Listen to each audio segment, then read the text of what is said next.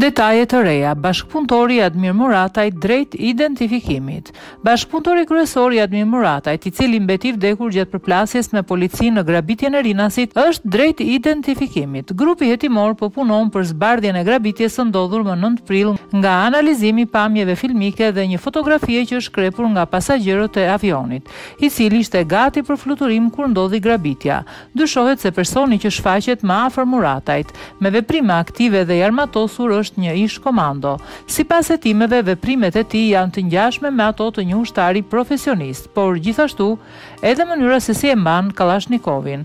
Gjithashtu një tjetër arsye që çon drejt dyshimeve për këtë komando është fakti se duke bërë një analizë dhe të ngjarjeve të mëparshme ku autor të grabitjeve kanë qenë ish komando, duket se Admir Muratajt, dyshuar si organizatori i këtyre ngjarjeve, zgjedh si bashkëpunëtor personat me përgatitje ushtarake.